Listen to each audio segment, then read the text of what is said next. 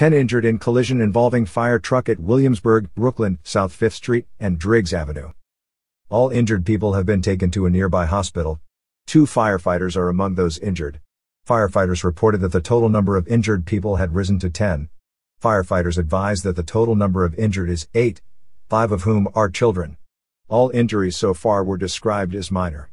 Firefighters confirmed that at least 6 people had sustained minor injuries and did not mention any critical injuries. Emergency personnel have not yet advised the severity of the injuries. Multiple people sustained injuries in the collision, according to firefighters on the scene. Firefighters requested police respond to the scene of a collision involving a fire truck. Incident reported at South 5th Street and Driggs Avenue.